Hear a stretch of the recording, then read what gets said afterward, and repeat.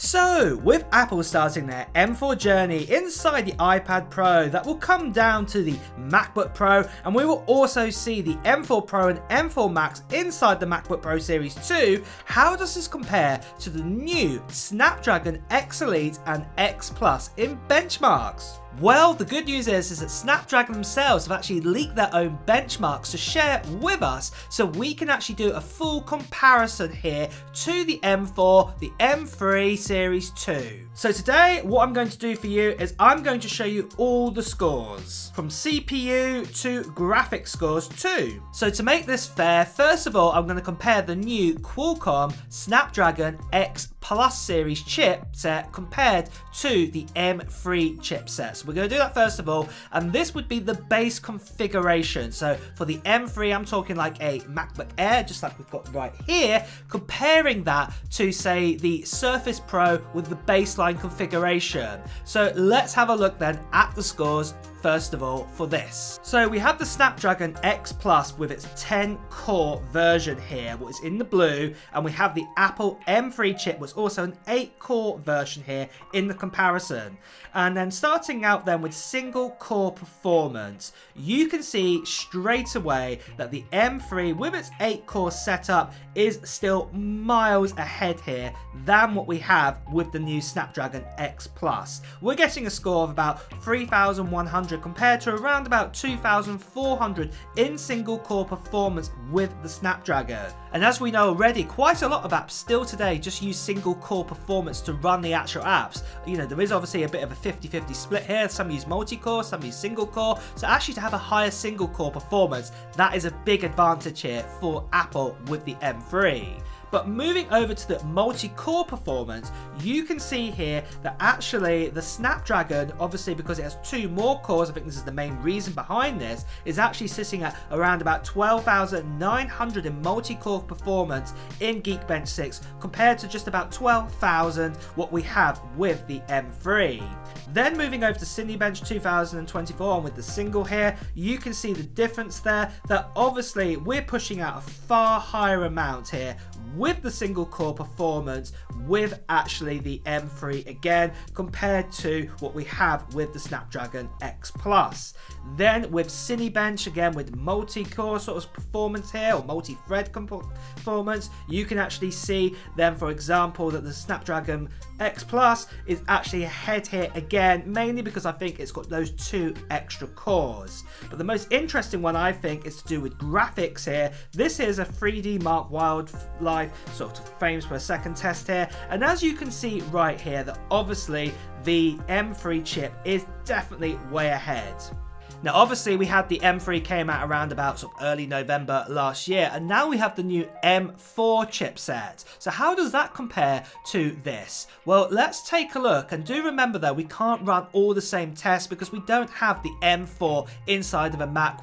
We are only going to do things like Geekbench and a few things like that. But let's have a look here. So here then again we have the Snapdragon in blue and we have the M4 10-core in green. So this is a 10-core to a 10-core comparison this time. So maybe this is a little bit more fairer in your eyes, but you can see straight away, look at that single core performance there of the M4. It is miles ahead compared to what we have with the Snapdragon X Plus. And then for multi-core performance, again, it is definitely ahead here. You can see the difference here, 12,900 compared to 14,000 and about 600 compared with the M4 multi-core performance in Geekbench 6. So moving on then to the next chipset, and this is the X Elite chipset from Snapdragon.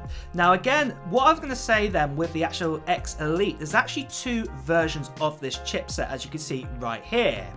We actually have the 80,100, what has a normal operating speed of 3.4 GHz and 16 GB of RAM. But there is also a faster 84,100 version, what is clocked at 3.8 GHz, and this is paired with 64 GB of RAM. So to make this a bit more fairer, what I'm actually going to do is I'm actually going to compare the 8100 to say the M3 Pro, what is available right now, because I think that's a more of a fairer inline sort of test that we will have. So let's have a look at the scores right here.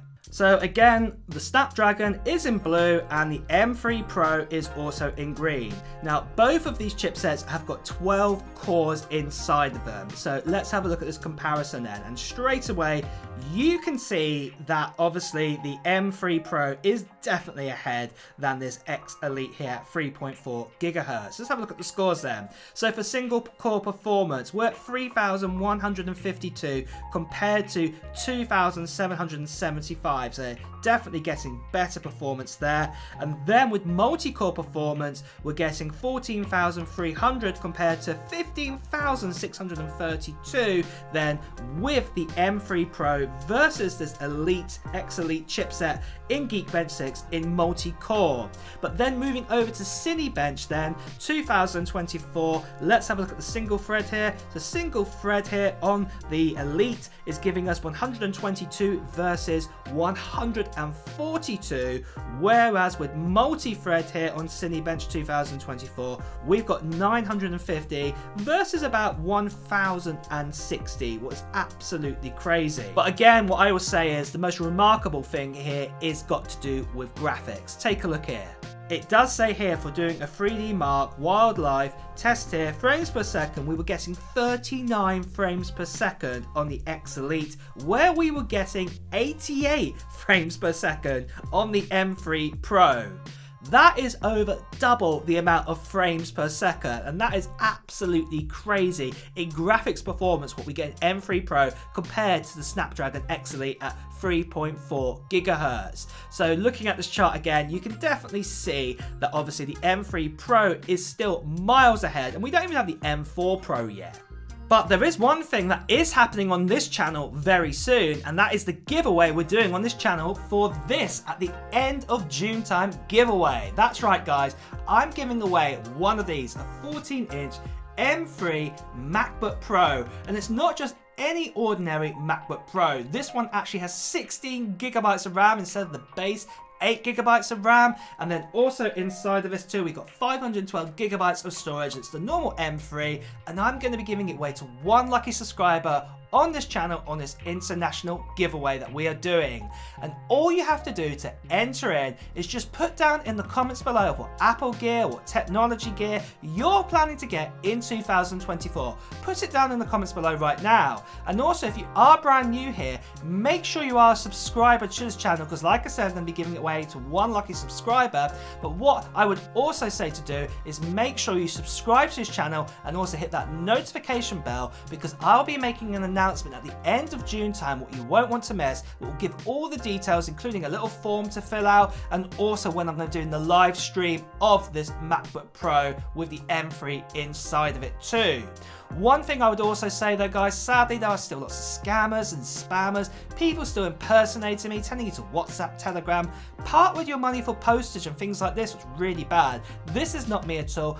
I'll be paying for postage and taxes and things like that on this international giveaway, so please do ignore them, or better still, if you see them like this, please do report them. So finally, let's talk about the last chipset then to talk about, and this is the new Snapdragon X Elite, and this is the 8400 chipset, and we're going to compare this to the M3 Max. So again, we have in blue here the Snapdragon X Elite at 3.8 gigahertz with 12 cores inside of it, compared to the Apple M3 Max with the 14 core version. Like I said, this is the baselines of both of these. So let's have a look then. So even though the Snapdragon has 64 gigabytes of RAM compared to the actual 36 gigabytes of RAM, you can actually still see that the actual M3 Max is still miles ahead. One thing I would say is obviously for single core performance, it does look like that this time round that the Snapdragon X Elite with 3.8 gigahertz running at that speed has caught up quite a bit here. It still hasn't hit that 3000 boundary yet, but you can see it's close there, 2900 compared to 3159 there. But in Geekbench 6 multi-core performance, still the M3 Max, maybe because it has those 2 extra cores, is still way ahead. We have 15,200 for the X Elite at 3.8 gigahertz compared to 19,400 or so for the actual M3 Max, and that is absolutely amazing to see. Again, for single thread performance here on Cinebench 2024 is 127 to 142, so there's a little bit more of a gap here compared to the single core performance on Geekbench 6, but still it's just behind here. But there again, for multi-thread in Cinebench 2024, it's 1,170 compared to 1,373. So again, the M3 Max is definitely ahead here. And this is amazing performance to see from both of these chipsets. But there again, what is really leaps and bounds ahead is the graphics performance. So look here, and you can actually see that we're getting 43 frames per second on 3D Mark Wildlife. And yeah, compared to the 118 frames per second, what the M3 Max here gives us on the base configuration, we're talking on average around about 3 times the performance, just under 3 times the performance here. What is absolutely unbelievable. So what we could take away from here is definitely that the M3 in multi-core performance, just for that, is a little bit behind here than what we have then say with the SnapDragon Plus. But for everything else, on all other sort of bits and pieces, single core performance, even on the M3, is still leaps and bounds ahead of, you know, the SnapDragon X Plus. And then for the Elite, well, as you saw here, the M3 Pro and the M3 Max completely, you know, quashes everything here with the Snapdragon X Elite, what we're getting there. What's absolutely amazing to see. It's crazy to see that. But what I would say is, obviously, we did see the scores for the M4 versus the actual Snapdragon X Plus, and I can imagine that when we get the M4 Pro and the M4 Max, it's going to be even a further sort of distance between the Snapdragon. But one thing that I would say is that Snapdragon have said that obviously that they can do 14 trillion operations per second in sort of machine learning sort of speeds, compared to where on average with the M3 we only get about 38,000 there instead. So we are a little bit behind there. But the other thing as well is obviously Windows have put down their cards here with Qualcomm that they've shown loads of AI abilities, and we haven't really got many AI abilities in the OS of, say, macOS Sonoma right now. But obviously we do have WWDC 2024 coming up, and where we will see macOS 15, whatever that's going to be called, and we're expecting lots of AI features that are going to take complete advantage of that neural engine. So that is going to be quite exciting to see there in the next month or so. But with that though, guys, what are your thoughts on this? What do you think of the Snapdragon chipset? Do you think it's good? Do you think it's a good competitor just to start out with? And do you think it maybe will overtake eventually the M sort of series? Let me know your thoughts in the comments below. And also, guys, you want to hear the latest Apple news, reviews and comparisons, also make sure you subscribe to this channel and also hit that notification bell too. Until next time, guys, I'll see you really soon. Take care now. Bye bye.